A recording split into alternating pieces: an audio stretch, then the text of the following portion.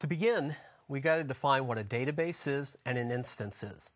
When I first started teaching this type of class years ago, this was one of the most interesting items is how a SQL DBA and an Oracle DBA can actually kind of see these two items differently. And so I want us to be able to come together and define what a database and an instance is in Module 1. So what we'll do is, as I said, we'll define this one. We'll talk a little bit about the implementation of how a database and instance is within Microsoft and Oracle. We'll have to discuss the client interaction. How do we actually communicate with the database and get information out of a question that we ask to it? And just very quickly, we're going to talk about some key database and instance limitations that SQL Server from Microsoft as well as Oracle's 10G database provide. So there's a lot of definitions for databases. And I think what we can look at is this one key item is that a database itself is a collection of information that is stored in a set of files that can be transferred from some device to another device to be able to be used again. And these may consist of flat files, it can consist of relational database files, it can consist of several other types of B-tree type environments that we've seen in the past with other databases. But the key thing is that the database is the files. It is what is being stored. Now, the instance itself is where we run the database files. So as we see in this diagram, we see that the client is wanting to go to the other end and communicate with the database. Well, to get there, we have to first communicate across a network, something usually a TCP/IP environment, and then within the machine itself, we need to be able to have CPUs, processes, threads, and of course memory. Memory is a very, very important part. And I'd like to take this back to being able to manage those files to if you've ever done any development. As a developer, you tend to find out in one of your first classes, you write an application. You write it to a flat file. The flat file then has to be opened, and then you add some information to that file. You append it. Then you have to close the file. Now, for you, if you're anything like me, the first couple of times I did this, I accidentally forgot to close the file before I opened it again. And therefore, when I would try to open the file, it would be locked because I couldn't go in there and append anything to it. Well, in essence, this is what database theorists have been doing for a long time, is being able to take the environment, the instance, to help manage the files themselves. So let's talk a little bit specifically about how Oracle and Microsoft look at their instances. Let's begin with a very common one of Oracle 10G. When you install Oracle 10G on a box of any type or a host machine, what you will typically do is you will do an installation, the My Home, and you'll have the opportunity to use that binary file for several different instances. Now, each instance can have one and only one database in it. I understand that a single database can span or go across multiple instances, but it is just one database that a single instance can manage. Now, within the database, we start looking at how we start to break up our data and how we tend to categorize it. And we look at that with the schema. A schema is a collection of like objects. Now, in the Oracle environment, we tend to be able to see this being broken up with applications or by users themselves. And within these applications or users, we tend to have several different objects within that schema. Tables, stored procedures, several other topics that will help us be able to manage data. Most of the time, this relates back to, even if it's a view, back to a table, a two-dimensional structure. A set of rows and a set of columns. We know that from database theory for a long time now. Within an Oracle database, we can have a number of schemas. We can have many schemas, as a matter of fact, and within each of those, we can have several different objects. And of course, we can have multiple instances. So this gives us a lot of flexibility to be able to take applications or lines of business and be able to associate them on a host machine. To be able to understand how SQL Server works for Microsoft, we need to step back just a moment. Let's go back to SQL Server 2000, which was a major rewrite for Microsoft, and that they brought it up to really play well within an environment, the enterprise. And of course, 2005 we'll talk about in a moment, and we'll talk about 2008. 2000, when we created a database within a SQL Server machine, we would first install an instance, and that instance would be its own binary set of files. And each instance then could have multiple databases. And when I used to be able to talk to Oracle professionals in the past, I would say, think of the database as you would the schema. The database was set toward a line of business or a specific set of users or to an application. And within that application, we could have numbers of objects, including tables, stored procedures, and views. And then we'd have multiple other databases inside that single instance. This is unlike Oracle, where you have one database per instance. But like Oracle, you have a number of schemas on an instance. We had a number of databases. With SQL Server 2008, and even beginning with 2005, what we saw was the capability of having a schema, a true schema that you would see in an Oracle environment. The difference here is that we can kind of take the best of both worlds.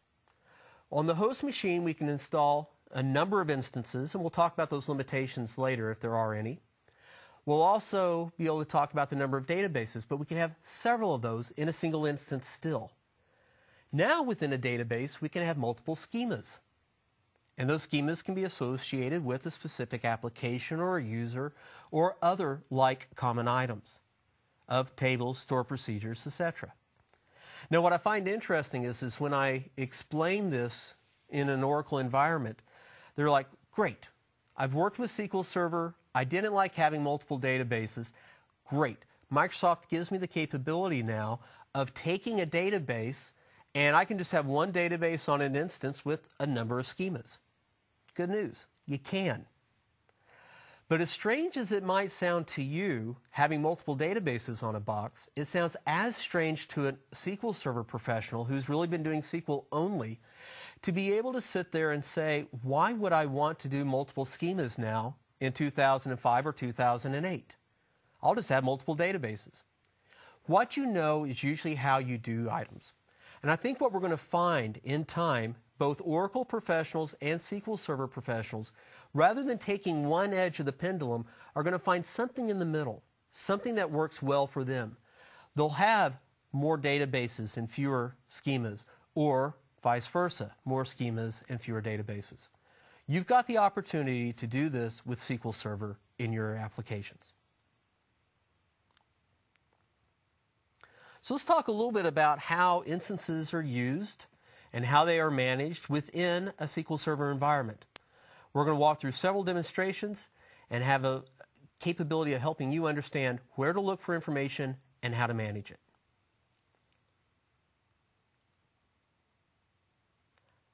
Okay, so you've had the opportunity to use the command line.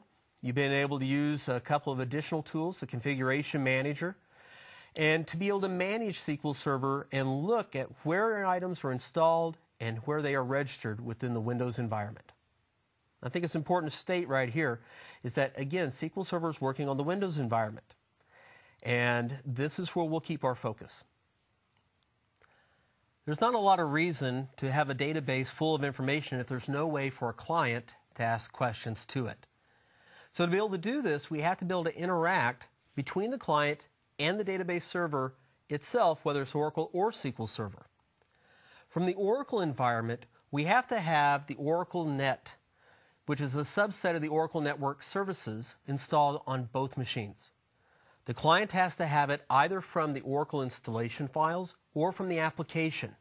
Either way works as long as it's there. And it's able to communicate at that point through an application layer and then be able to communicate through the protocol of choice, which is typically TCP/IP. On the Oracle server, from the Oracle Net services that have been installed there, there's a specific Oracle listener that is listening to a port to be able to gather information from the client. This specific port is allocated and designed through the listener.ora file set up during installation or adapted by the administrator later on. Through this, it is able to take the information through this proprietary network and communicate the question to the database files themselves, which then can return a response to the database and transmit through those same protocols and layers back to the client. SQL Server does something very, very similar. In SQL Server, the client has to communicate typically through the SQL Server Native Access Client, or the SNAC. The SNAC is a low-level proprietary protocol that allows the client to be able to communicate with the SQL Server database. If necessary, the application has to communicate through ODBC or OLADB or even other DB libraries. This is feasible and possible with a network environment. If we use a TCP/IP environment as our first example, we'll talk about some others, the SQL Server environment in itself is listening to a port. It has a single thread listening for the port to gather the requests that are coming in to be simplified into a special language that SQL Server uses. The SNAC itself back on the client breaks up the request into what is referred to as tabular data strings. And this protocol then is communicated back to the SQL Server database and the changes are made. Back so that it can be read and used to get information out of the file, have a response that is sent back to the client. Now, other than just TCP/IP, there are other protocols that work. The simplest one is referred to as shared memory. Shared memory works only on the box that SQL Server is installed itself. It's a local transport call instead of being a remote transport call. It allows you as an administrator to work on that box before ever allowing the outside world to have access to it. There's also the name pipes, which gives you the capability to be able to communicate with SQL Server using names instead of just a TCP/IP address. Oracle provides the same capability by using the TNS names.ora file to be able to give an alias instead of having to know the address to the actual Oracle box itself. Another one is being able to communicate with large storage area networks. And we use the VIA protocol that allows us to be able to communicate directly to those data storage environments. It allows for better processing, better speed. Another approach is being able to use something that's referred to as the dedicated administrator client connection. And the DAC allows us to be able to have a special thread that allows you as the administrator to get into the box when other ways are not possible. It's a dedicated thread just for you.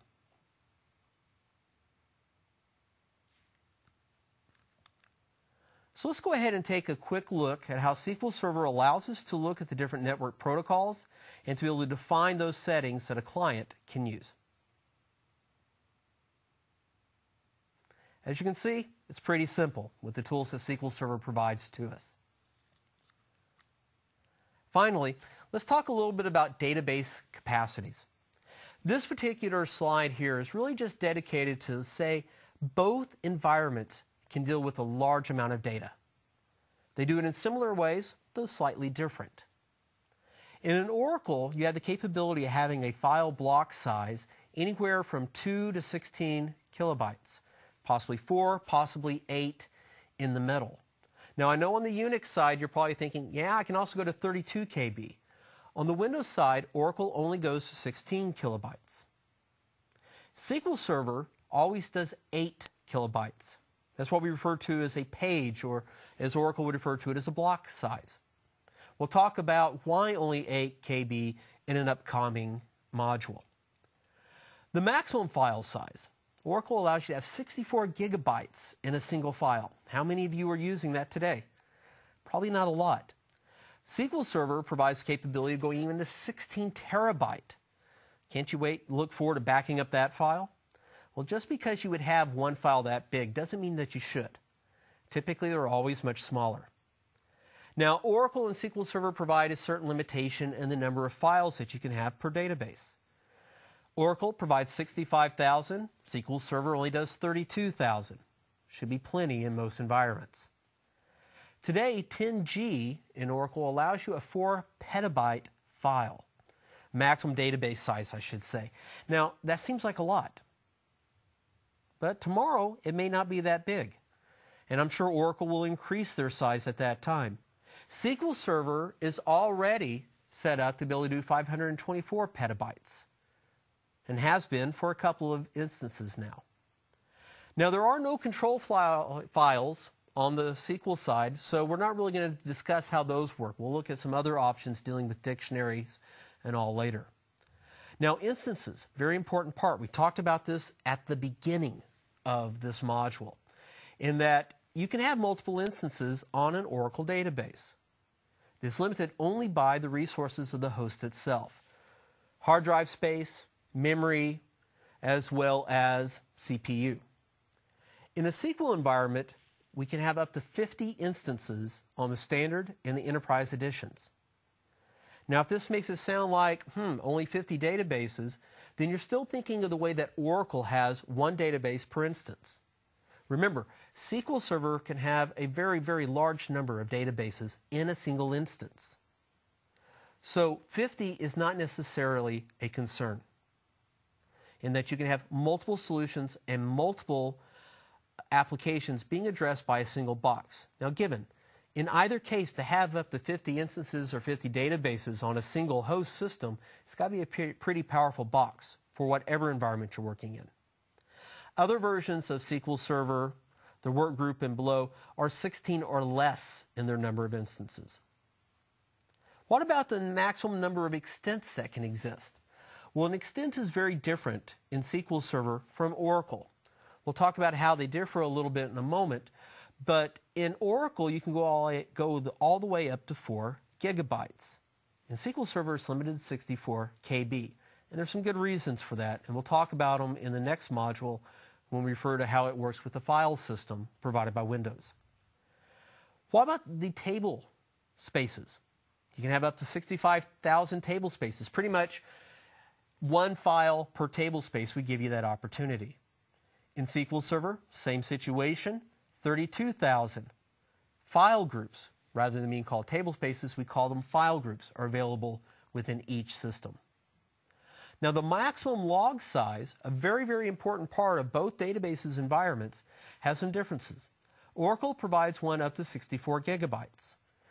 Hopefully, none of you are really working with any 64 gigabyte log files. And just because SQL Server provides the capability of 2 terabytes doesn't mean that you'll probably use that in the SQL world either.